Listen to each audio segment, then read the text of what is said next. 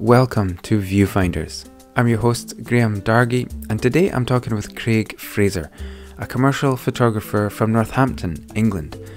Craig is the owner and lead photographer of Frasershot, a studio specialising in photography for business and brands. Craig's clients include Starbucks, Sodexo, Tottenham Hotspur FC, Nespresso, Tesco, Premier Inn, Pierre White, Crockett and Jones, Northampton Saints Rugby Club, and many more brands you've heard of. In this conversation, Craig gave an amazing insight into the life of a high-end commercial photographer, and it was really interesting hearing how some photos that look simple can actually be some of the hardest to achieve. Our conversation covers Craig's beginnings, covering motorsport, hanging out at the back of a speeding Citroen Saxo, shooting James Bond's shoes, and why he always keeps a tampon in his camera bag. If that doesn't get your attention, then I don't know what will.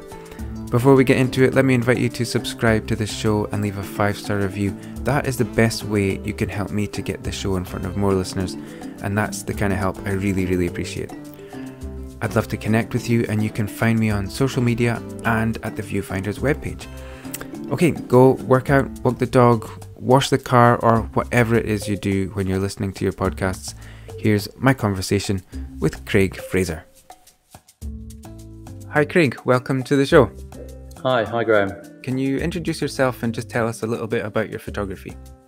Yeah, sure. So I'm Craig Fraser, and we started the current company, Frasershot Studios, would be now coming up to 14 years ago. So yeah, it's been a long 14 years. I'd say we are now fairly established, but we are, unlike a lot of photographers, we are a team. So I guess we're kind of a bit like an agency in terms of it's not just myself. We have about 4 photographers really trading under Frasershot, and we do a whole mix of work. I'd say about 60% of our work is in hospitality, but we do a lot of product photography, corporate work. The mainstay of our business is B2B, so we do a lot of corporate work for internal communications, and we do a lot of B2C as well, but probably maybe about 20% B2C, which is obviously the stuff you will see in the high street. So yeah, quite a broad range of what we do. We are we've moved studios a couple of times, so we're now in quite a big site, 2,000 square feet.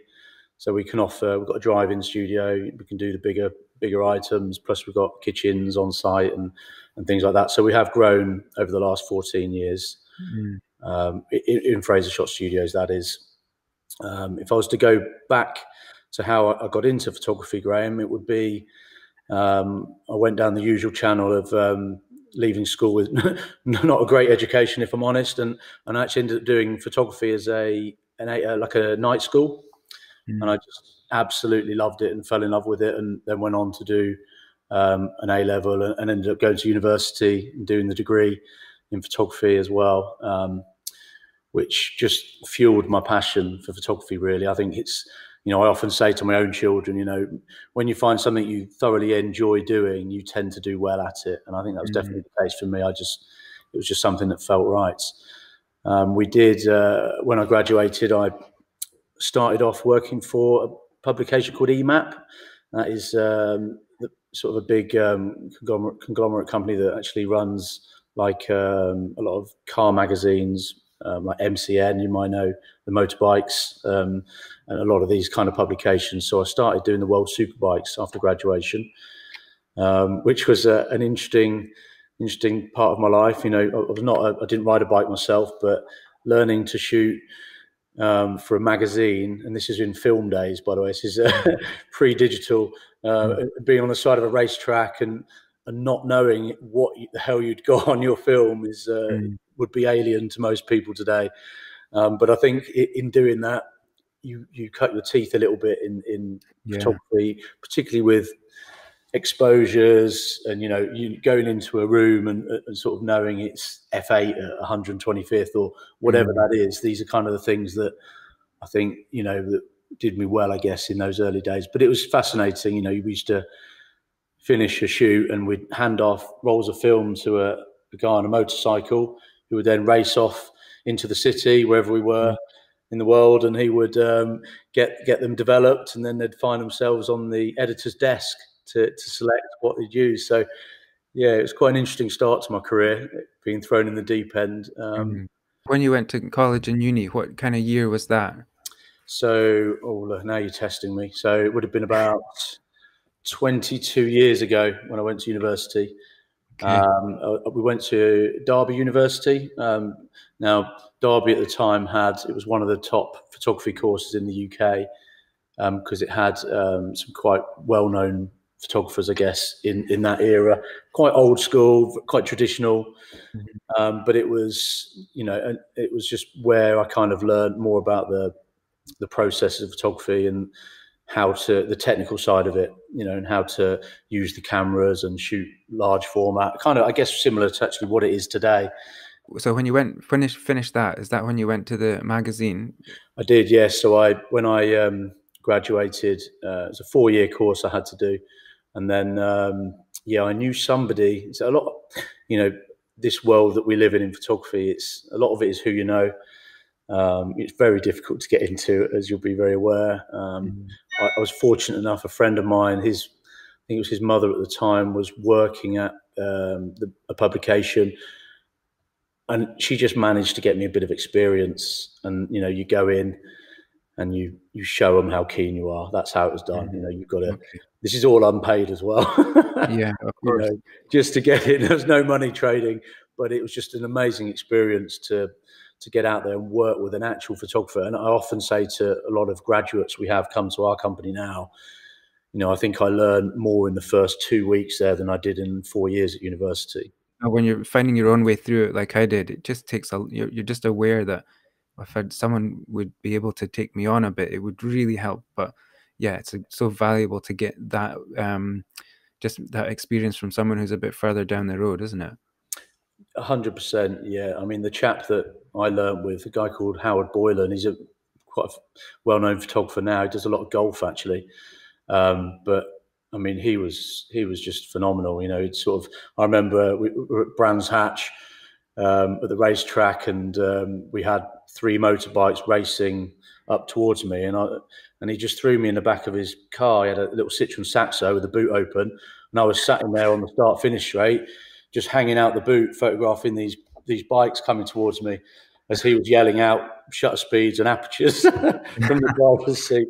But just fascinating, and how these guys got the shots, and it's just getting into these precarious situations a lot of the time that does make your shot better or make it stand out. I mean, it was fascinating. All this is before I even used Photoshop or anything. It was like using the car, obviously at speed, to get the out of focus down the sides and the bikes pin sharp. Just little techniques like that. I would never have crossed my mind to do that, put it that way. But it was like, get in the back. That's that old school kind of fieldcraft, though, isn't it? That just can only come with experience.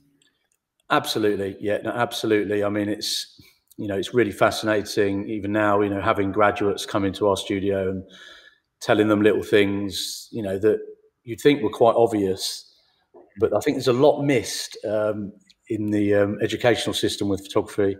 I think they do concentrate a little bit too much on the old techniques of processing films and things like that, when I think we've come a long way. Yeah, I think it's almost moving too quickly for formal education to keep up with. I would think most things at the moment. Yeah, no, I think you're right. I do consult on the degree course here in Northampton for the. They bring me in. I look at the syllabus and we discuss things, and I've been outvoted every time in trying to have less time in the dark rooms. But I'm thinking about these kids in there and them actually getting paid work when they come out. And although it's great to do these things, I would 100% minimise it personally, just because it doesn't really bear much relevance in today's world. I mean, I'm not sure about yourself, Graham. When did you last shoot a roll of film? You perhaps do a lot. I don't know, but probably 10 years ago, actually. And Yeah, I would be curious to do it. I think it would be fun to do on the side. And it's good for the kids to have done it, obviously, but you can't dwell on it. You know, that's not the world that they're living in. So Yeah, absolutely. I think it's good to do a little bit. I think it's interesting. It's part of the heritage of what the industry we all love. I just would say there's more things you could be doing. You know, learning yeah. Capture One, and things that we use. Well, I use on a day-to-day basis, and probably I just couldn't do without. So And so from the motorsport, I saw on your bio, I think that you went into fashion and then portraiture. So what was that journey like after, where did you go after the magazine? yeah. So what became apparent quite quickly was that in order to work in motorsport, you have to love motorsport. Mm, Um, these guys that I was working with loved their motorbikes and cars more than their wives. This is a real passion, and I just didn't really have that passion. So I just moved on and moved into London and tried to sort of pick up on some fashion work, and I got a little bit here and there. To cut a long story short, that is a hugely oversaturated market, and everybody, it turns out, wanted to be a fashion photographer, and it just didn't quite work for me financially. So it was something I didn't dwell on too much longer, and ended up moving back out of London up into Northamptonshire, where I'm now based, and started to think about setting up my own company and doing something. Well, actually, to be fair, go back a bit. I actually joined another company at that point, and was kind of running that, and became a director in that business, and was doing more commercial work, and didn't really touch fashion. We do a little bit of fashion here now and again, but I think I was just kind of still finding what it was I wanted to do, And the fashion world is it's not a very nice world. It's a very mm. fake world. I know a lot of fashion photographers and they're lovely people, and it's great, but I think you have to be a certain type of person to really progress in that world, and I don't think it really suited my personality, if I'm honest. And so from there, how did you land on food and drink being a speciality? So in the previous company I worked with, we did have there was a client we had there who was a big company, and there was a lot of chefs there we were working with, and I became quite friendly with a lot of the chefs, and there was a big buyout of that company, and when the company was bought out, all these chefs went to loads of different businesses. So we ended up working with lots of different companies in food rather than one, and it kind of went from there really. And a lot of it just started. I was never particularly a foodie myself, but I just built some really, really strong friendships with the chefs. I'm not sure if you ever worked with chefs, but they are real salt of the earth type guys, and they're just, there's no airs or graces. It is as it is. And I think when we talk about personality and going back to fashion, that worked for me. I've had a fairly modest upbringing. My dad's a plumber. My mum worked at the hospital, and I just feel like that the chefs, they were quite grounding, and that they suited me, and I just loved working with them. And it's a real skill, when you work with some of the top chefs, and I've been fortunate. I've worked with some of the top chefs in the world. It's just phenomenal, the passion that these characters put into their food, and the love for the Provence of the ingredients, the way they prep, the way they everything is spotless and clean. I just found that industry fascinating. So I think I naturally then sort of geared towards that sector and struck up some good friendships with chefs as well, which is kind of, yeah, which is why I love food. And now I am a real foodie. I've got I've picked up so much from working with chefs over the last sort of 20 years that it's just been phenomenal. Yeah. You must have picked up from the way that chefs work that you've described. It sounds not too different from being a commercial photographer, actually. You've just got to know your stuff, be very passionate about it, and you have to produce something at, 7 o'clock on Tuesday or whenever, and it has to be to the standard. You think that sort of carries over? I think that's a really good point, Graham. I think I don't think it's, in my personal opinion, I don't think it's good enough these days just to be a good photographer. Um, I meet lots of amazing photographers who are far better than myself and can produce amazing work. I think the thing that is really difficult about our sector, it's being able to turn that on when you've got Mm, a client over your shoulder, and demanding things which are, so it's too bright, or I don't like that, I don't like this. What about that bit? I can't see this, and I'm not sure about that now. We want it this way, and it becomes more, as much it is about people management as it is about Mm. the skill of photography. And it's, for me, I'd say it's always about how you deal with people. It's managing that relationship. And I think you're right when you look at the chefs and how they work. It's 100% what they're focused on is the food and producing the best. And that's kind of how we work with photography, and how I do. Certainly, I mean, I'm nervous before every shoot, even now today.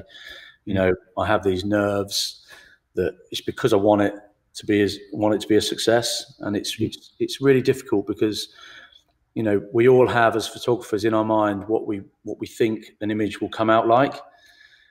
And I guess when you hit gold is when it matches what's in your mind, and it's rare that it does. But if you can get close to it, then that's how I'd measure success on a photo shoot. If I can get close to what I'm imagining it will look like.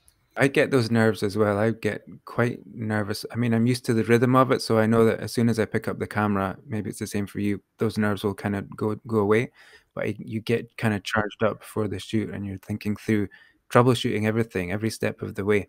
And I get that with photography tours as well. That definitely resonates with me, and it's good to hear that that's how it still is when you're really at a very high level that you are. So one thing I was curious about was something you touched on, I think, with the people skills, was about building your team, because I know you've got a team of photographers and so on there. And I think for a lot of people, photography is a bit of a solitary kind of pursuit, you know? Yes. How do you find that working with the team, and what does it give you? Presumably, you have to work with art directors and the client, as you said, over your shoulder as well. What does it add to you when you've got other people around you to bounce things off and so on? Yeah, I think it's. I think you have to let go of the notion as a photographer. What we do as a business, we have. So, for instance, on a standard food shoot we would have here at the studio, we'd probably have up to 7 or 8 people in for that one shoot. Mm. Um, so you have to kind of let go a little bit, which is part of, it's so subjective what we do. As photographers, we can guide people as to, we want it to look great. We want to shoot angles that are going to work and light things in a way, but you have to let go a little bit. You just have to, in this world, and listen to what people are saying to you, particularly the clients, obviously. And I've never had an argument on set with anybody. It's always been a process of taking on board, adjusting, and sometimes things won't work, and and sometimes I'll just have to do them to prove that that's not the way to do that. But with clients I've now worked with for a long time, there's a lot of trust involved. They just let me get on with it. But we will always have, in our sector, people will say things for the sake of saying them a lot of the time. We'll all have clients who are saying something completely random, but you sometimes do have to act on it. And so when I say about people management, it does become about that, and that's quite a hectic headspace to be in when you're still on a set shooting. You've got all these kind of things going on and factors going around your mind. You're managing the people, but you've got to get the photos right. So it's a very stressful environment to be in. That, I guess, is why I get a little bit nervous sometimes, because it's a lot riding on it. The expense of people to come up to the studios and bringing all these people together, and chefs and food and all the costs. You got it's all on you, isn't it? It's all on us. It's what we're paid to do. I was just thinking, photography, it's always seen as a good thing to be a specialist in the industry. But commercial, reason I really enjoyed it, maybe it's the same for you, is just the variety. You could be doing a different thing every day for the week. But if I scroll down I scrolled down your Instagram feed when I was preparing for this, and this is what it goes like. It goes shoes, chefs, food, lifestyle, sort of compositing thing to do with solar panels, more food, restaurant, lifestyle, gin, furniture, coffee, cocktails, Aston Martin, light bulbs, a tannery, more food, lifestyle, bike shop, gin bottle, honey. Okay, this is just a random chunk of your Instagram feed. So when you're shooting a different thing every day, and it's got to be the same. I don't know which of those you shot and which you didn't, but you're involved and in charge of that. So it's when it's the same person doing that. What what's sort of the constant thing that you can take with you into each different thing, that kind of stops you from just being a scrambled mess?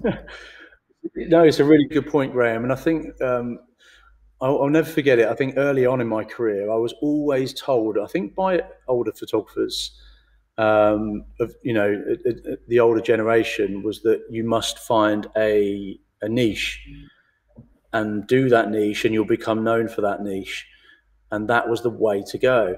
Um, I've just never seen it that way, and we all see it every day, particularly now.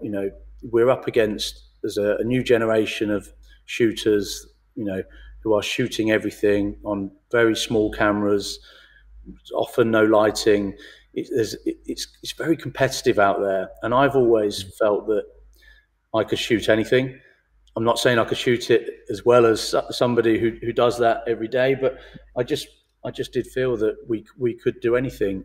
It's like anything that if there was something I didn't know how to do, I would shoot it and learn how to do it before I had that shoot come in.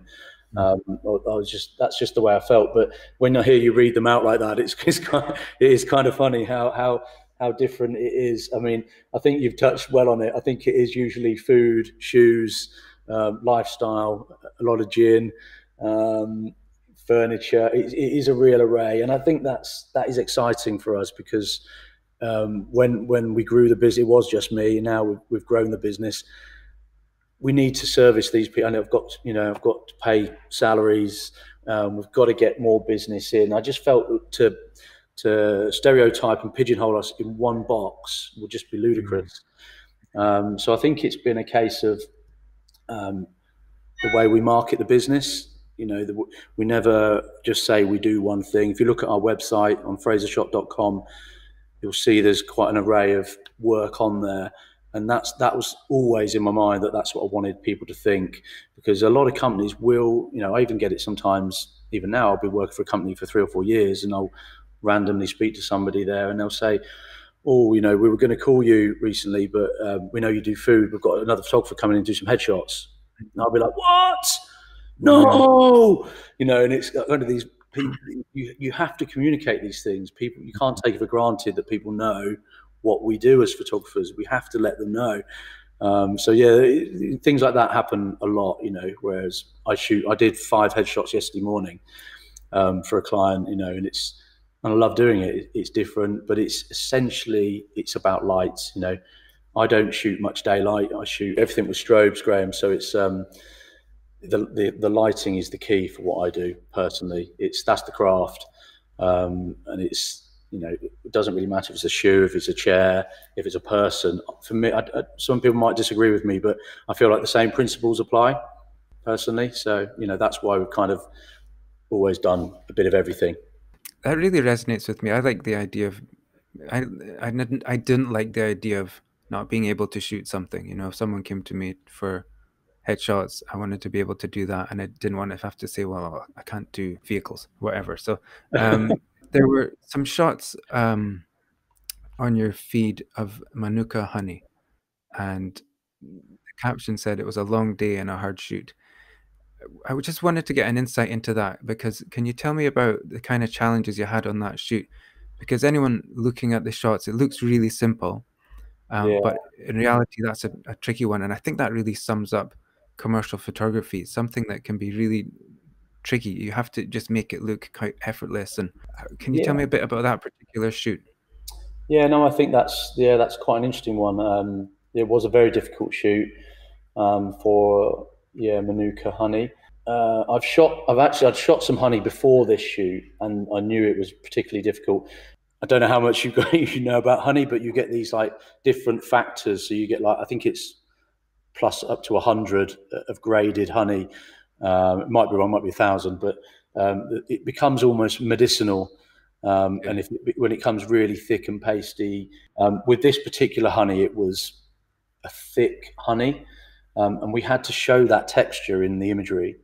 So I'm looking at them now and I'm cringing at how difficult that shoot was. In particular, the one where you've got the honey, the spindle, the stirrer, with the honey dripping off onto some blackberry, like a frangipan, I guess. And that is all behind the set. If I could, explain it, there's clamps holding everything in place. So the clamps there, everything's set, it's lit. We've got about 5 lights on that particular set, actually relaying on all 3 images. And the pouring is the last thing, and then we literally poured honey over the utensil, and then we let it drip forward. Now everything's locked off there because, as you can imagine, I think we did about 40 takes on that particular shot. So rather than use 40 different tarts, we'd lock it off, we'd get the frame without anything in it, and then we'd look at a comp afterwards.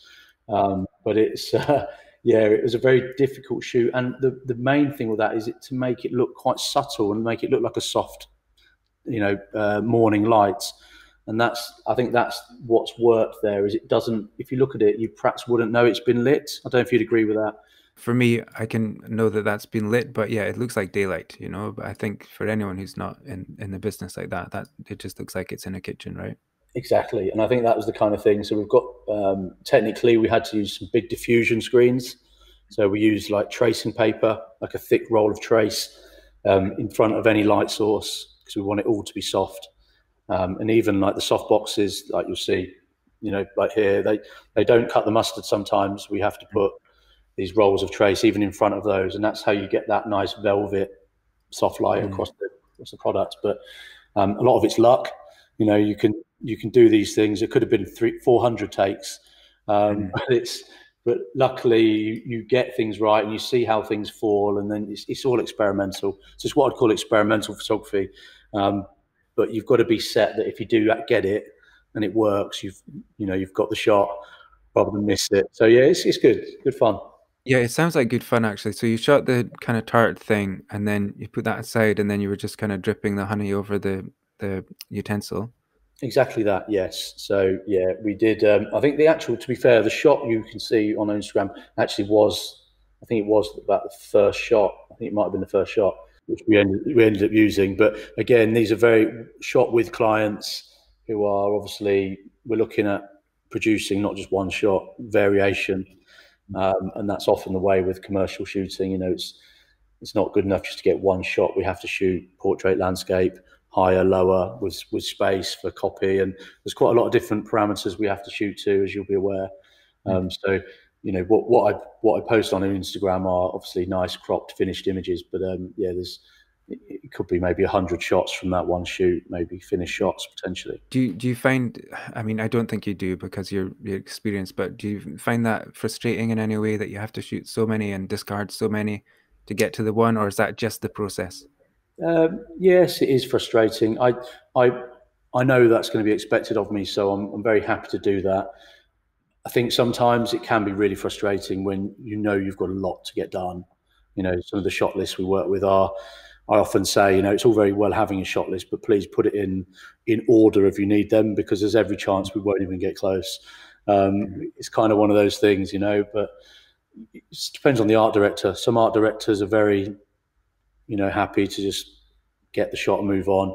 And some will want to shoot and shoot and shoot and shoot.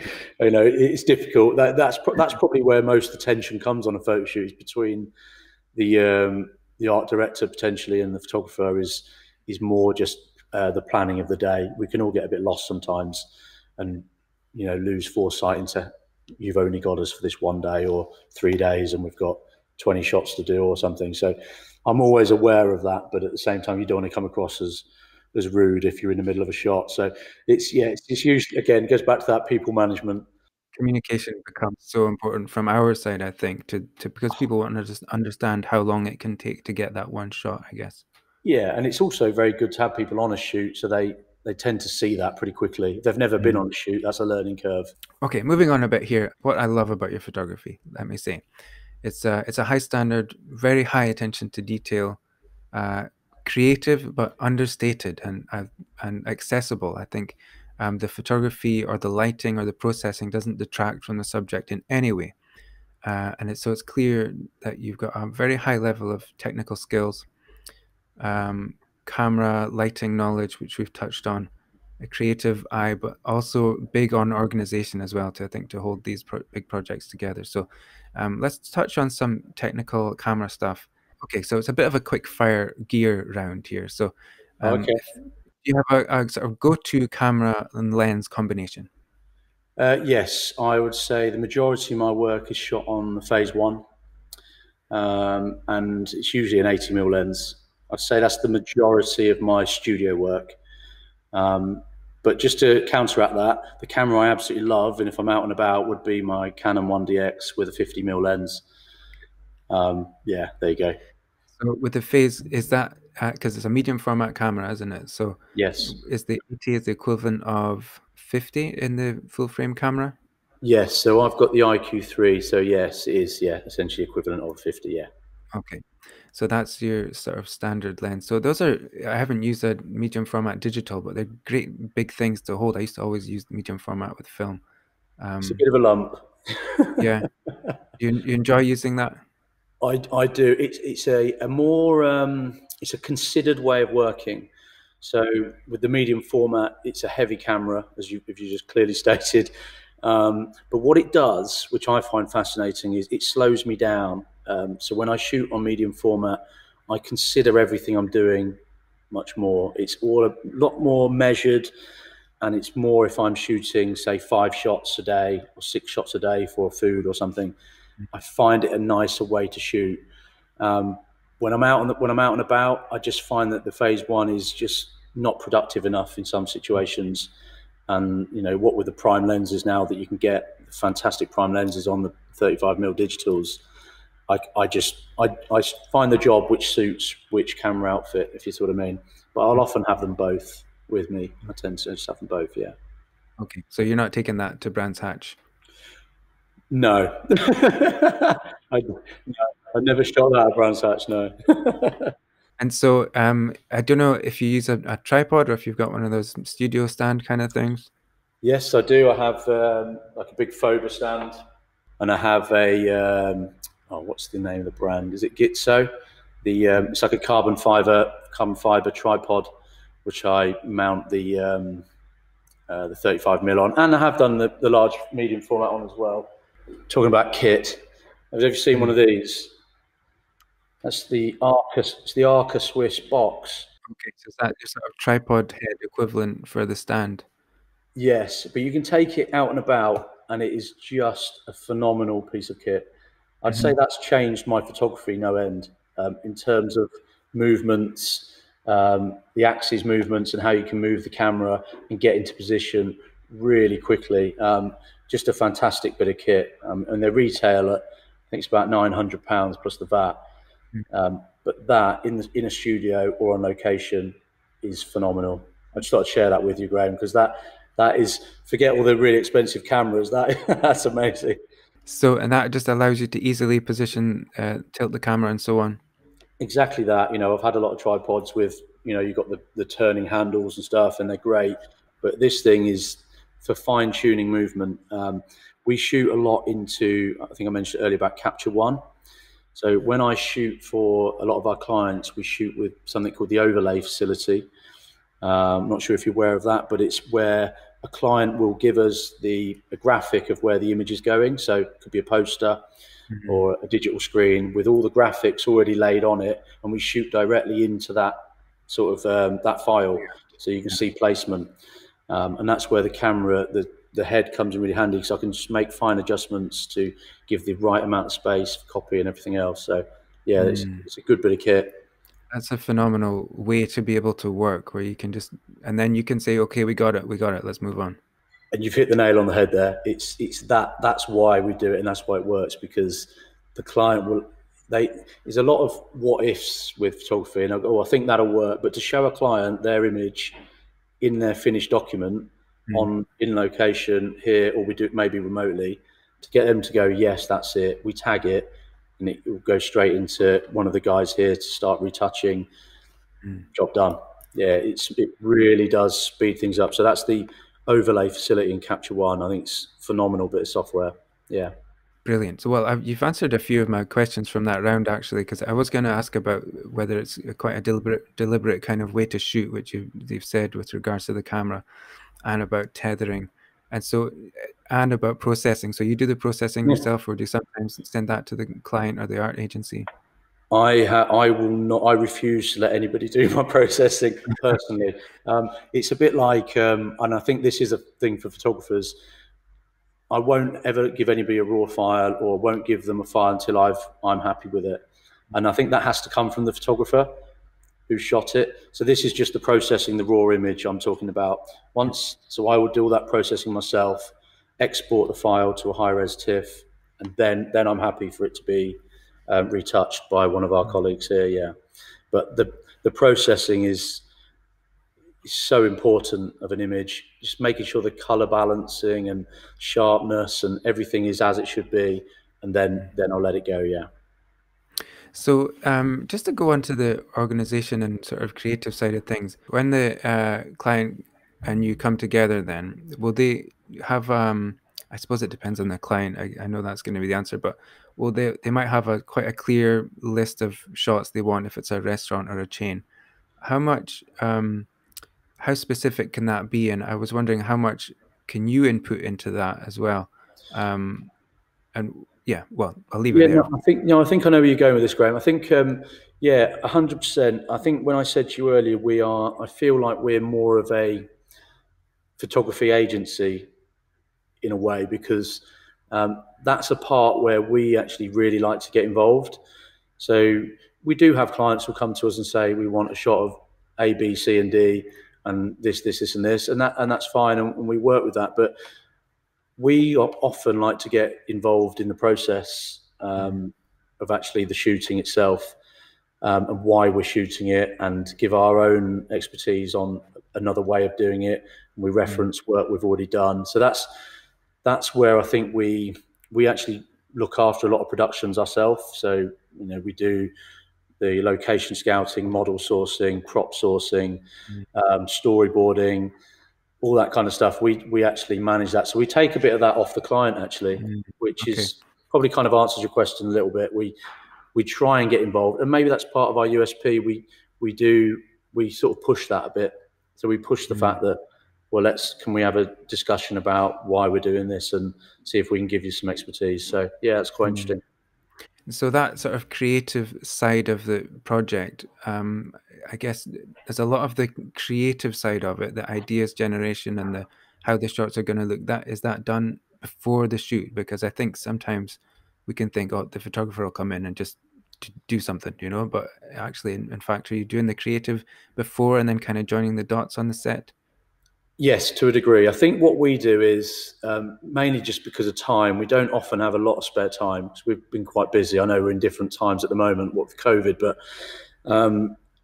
we will often look at examples, or clients will show us things they've seen that they like. So it's a bit like, Pinterest. I mean, we all know what Pinterest, you can spend hours and hours on that thing. It's amazing. But we do often get almost Pinterest boards that come through to us because I often say to clients, it's nice to know what you envisage. So for instance, if we do a lot of stuff for new websites and things like that, I want to see the website build, because that affects what the photography, how that will look. And so there's a lot of things that, a lot of clients probably won't think of, which is where I think us as photographers, that's kind of our thing really, to think outside of just a finished image and start to look at, well, what will that image look like in their setting? And that's the process I think we try and get more involved in. It's things like sizes as well, particularly for web. It's like, well, we thought about which images are going to be your banner images, and so they're going to be cropped like letterboxes. So therefore, we need to be aware of this when we're shooting, rather than shoot everything and then try and force and shoehorn it into a website. So that happens a lot. So we try and sort of make clients think about that a bit more, which it's not necessarily something we can always bill for, but we'd add it in as extra added value on what we're bringing as a return, if that makes sense. Okay, that brings us to a special round, and this is a round where I'm going to pick a shot of yours to ask you about, which you can tell me the story behind, and then maybe you can pick one as well that was a particularly big or memorable moment or a fun shoot. And I've been working on the name for this round, so work with me. I have to say it big, and then I'm going to put some echo on it afterwards. So they're ready. The round is called Double Exposure. Anyway, and I'll put some echo on. So Very good, very good. are you into it? I mean, I'm open to change it, but No, anyway, no, very good. Yeah, I like it. thanks. Means a lot. The one I really wanted to ask you about was you've got some shots of shoes, which are a sort of tie into the new 007 movie, which is coming out sometime. Yes. And what I thought about these shots was, I think it just sums up your work to me. It just kind of looks effortless and simple, but I know shooting something like that and getting it so immaculate is really, really, really difficult. Or it can be, you know. And it's just a pair of shoes, so it's not necessarily that exciting, but you got to make it look as good as it can. Obviously, for the client, it's obviously a high value kind of product as well. What can you tell me? Give us an insight into shooting that kind of thing. Okay. Yeah. So shoes. I've been shooting for probably around about 10 years now, and it's fast. It's. I mean, I could go on for a long time about shoes, but essentially, so a lot of the work I do for the ones you're discussing, Crockett and Jones, the James Bond shoe in particular retails at I think 850. These are very high-end products, all Mm, handmade in Northampton. I think it's about 150 individual processes go into every shoe. mm, And what you'll find with footwear, it may sound bizarre, but they're kind of like cars. So, and what I mean by that is, depending on the height of the camera and the angle you shoot them on, will actually show the last of the shoe. So they're all different shapes, the mm, lasts. And if you're too high on them, they look too short and stubby.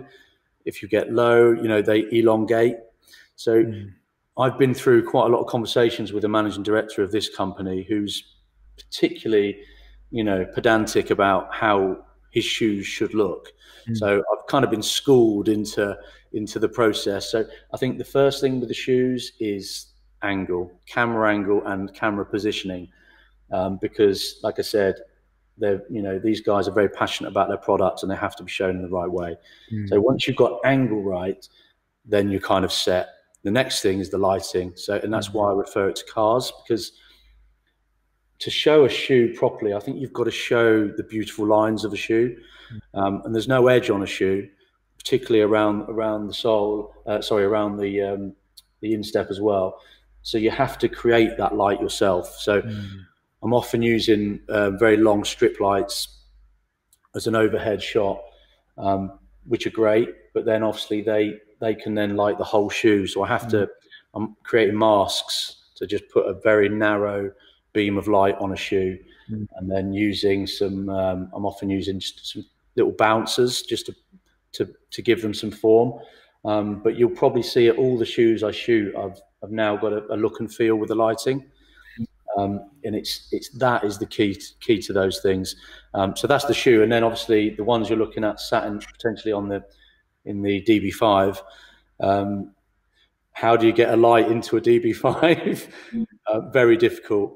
There's things going on here behind the scenes that are really difficult. And mm, I'm just squeezing small lights into small spaces. mm, Really difficult, but it's great that they do look very simple, like you say.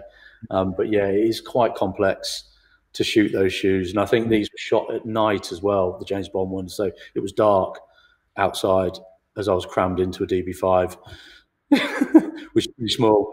Yeah, you're kind of a big lad as well, so I guess that's you Yeah, seem like it from on my screen anyway. it goes against me. I'll give you that.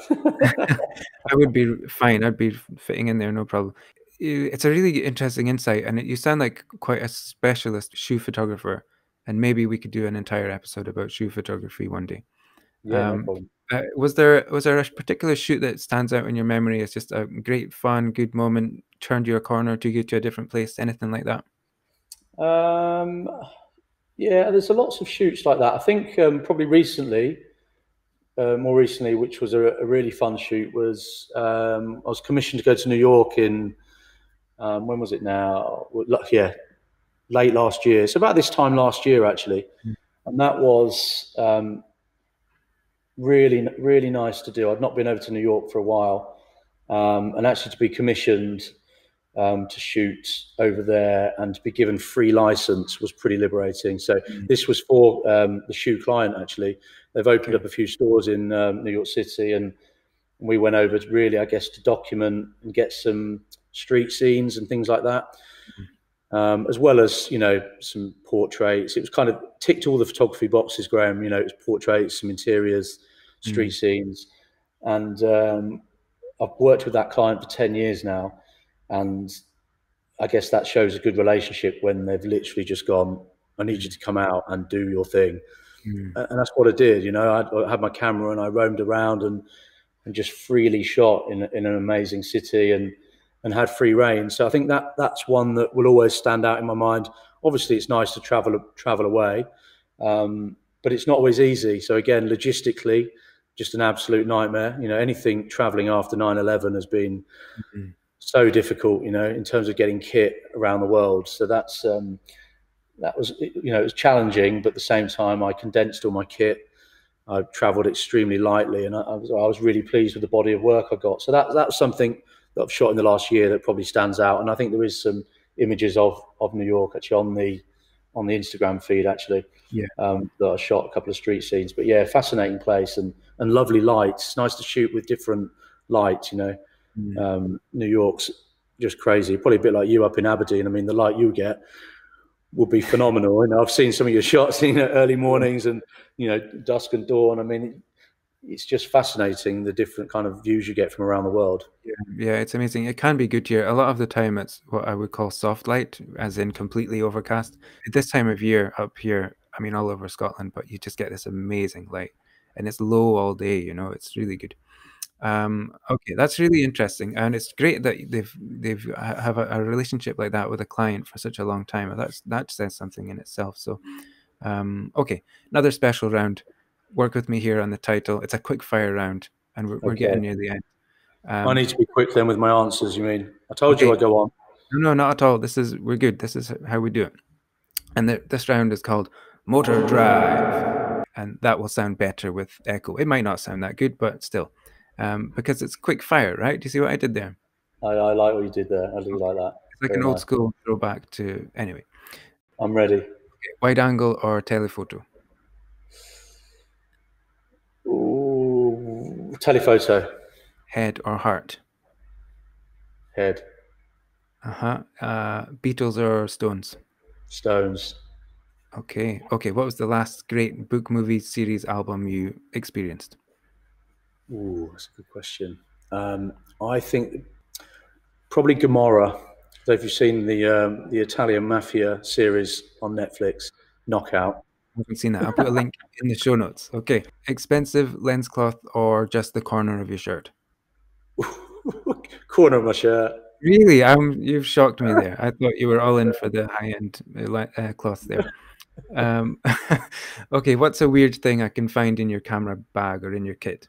Or in your studio? A tampon. Okay, follow-up question. Why is the tampon in your bag? Okay, well, as a food photographer, believe it or not, a tampon put in the microwave in a bit of water for a minute and laid behind a fillet steak gives you the most beautiful steam you'll ever see in your life. Oh, I see. Okay, that makes sense now. You look relieved. The things that you learn. This is what I'm saying. I love having these chats. Okay, that is a weird thing. That was a great answer. Yeah, I knew you'd like that. Favorite photographer right now? Oh, favorite photographer. Good question. David Loftus. David Loftus. So what kind of stuff is he shooting? So he shoots, most people know him from doing all the Jamie Oliver books in the early days. But he just shoots beautiful food, prime lenses, travels very lightly now, demands huge amounts of money. He's rocking it, yeah. And what he does is beautiful, but he's got a real name for himself. And he's smashing it out of the park. Yeah, big time. Yeah, good role model. Okay, what's one thing you bought? You thought it was a good idea, photography thing, but you've never ever used it. Oh, good one. Yes, I bought some triggers for my flash guns. They're still in the box. They were Calumet from Calumet triggers. I don't think Calumet exists anymore. Mm. And I bought them thinking, oh, brilliant, I'm going to shoot with off-camera flash. I've never shot with off-camera flash now, as in the little flash guns, yeah. And I had I've got a Quadra kit. Do you know Ellen Chrome Quadras? And Yes, I I know vaguely, yeah. took them out to do a job like last week, and they're dead. And I looked up the whole instructions and stuff, and you have to charge them like every 3 months. Of course, it's been lockdown, hasn't been charged for 7, 8 months or something. So those are dead. Anyway, Oh man, that is okay. mad. Yeah, I only shoot now on batteries. I've got rid of all my hardwired packs, Hmm. everything. I just shoot pro photo, and everything's battery charged. Okay. So So the um, B1s, something like that. I've got B1X's, B1500s, and what was the one I bought recently? Bought the small one, which was I forget the names of them. It's a very small one in a little box, and I took that's what I took to New York with me. But I've got to say, I think I'd replace all my B1s with those little lights. Yeah. They are fantastic, and you Okay. can hold them, and I know they're expensive, Pro Photo, but I've been with Pro Photo for 14 years now, and I've touched wood, never had a problem. Mm. It seems to have been a bit of a revolution the last couple of years in that kind of gear, though, with the size of it and the battery packs and stuff. So it's getting much easier. 100%. I mean, it's just amazing. I can take a backpack with two lights, camera bag, and a couple of stands, and I've got a studio. It used to be a whole car full to do that, and then you've got to lug it around. But no, kit is my thing. As you can probably see, we've got loads of gadgets and toys and stuff. But I mean, to be fair, I've always reinvested in the business, so most of our profits go back on kit. Yeah. We just, we do use the best stuff, and I've had it when we've sort of made do and we've bodged stuff, but with the clients we shoot with, I like to know everything works and Mm. is, you know what I Has to. mean? And that's just the way I run the business. Yeah. Yeah. Last one in the quick fire round. When do you feel at peace with the universe? Or when do I feel at peace with the universe? When I'm not at work, when I'm at home with my two children. Yeah. I think anyone running their own business, Graham, will know that unfortunately you lose a lot of time with the children. You're not at home very often, so I really do savor them moments. Yeah. What have you got, kids wise? I've got one of each. So I've got my daughter Darcy's 7 and Oscar, my eldest, is 10. Mhm. So yeah, I've ticked that box. But yeah, I'd like them to. Actually, one of them's pretty good photographer. Actually, I've been through COVID. That's all I can add. I think when we did the homeschooling, I was making things worse. So I ended up just teaching them how to use cameras. Okay. So yeah, they're really good. They've got an eye for it. My little one likes to get the camera as well. She thinks she's like daddy. She's only 4, and we Oh, got bless. we got her one of those little kid toy ones. She was so chuffed with herself. It's good times. Anyway, Oh, that's okay. amazing. That's So, amazing. what's the future looking like for you? What's on your radar just now? So we are just launching a new business at the moment. So we're launching a new video company, which is in its infancy. We've actually been subcontracting video work over the last 3-4 years, and I'm now bringing it in house. So we've started another company. We've got 2 new videographers joining us, and that's the way. We're not losing sight on the photography at all. It's just that's the thing that we're sort of pushing in the future is more the video work. Okay. It's a growing area, and particularly in COVID, we've been forced into it a little bit Mm. because we've been doing a lot of online communications for some of our big clients, and it's just the way things are going, isn't it? I think again, going back to just saying we do one thing, a lot of our clients actually want us to do a bit of both now. Yeah. So we why give business away when we can sort of manage it and do it in house? So that's what we're doing. But it is going to be difficult. It's going to be a tough next 6 months, I think, Graham. Just to see what happens with the world. But if we can get through this, then I'd like to think we're pretty bulletproof. Good. Okay. Yeah. Where can people go to find out more about you, connect with your work? I think the best thing is to go onto our Instagram at Frasershot Photo, which is where we try and update. The website frasershot.com is a good place to have a look as well, just to see more about what we do. And the new business, which hopefully will be going live shortly, will be called Small Giants Media, which is going to be, because we are a small company doing big things in video at the minute.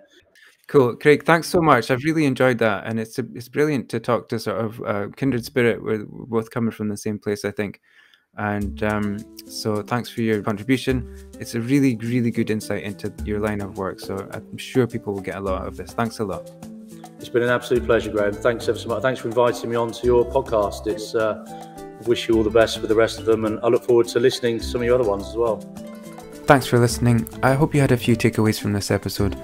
Follow Craig on Instagram and check out the Frasershot website. Links to some of the other things we spoke about, including Craig's gear and the James Bond shoes, are in the show notes.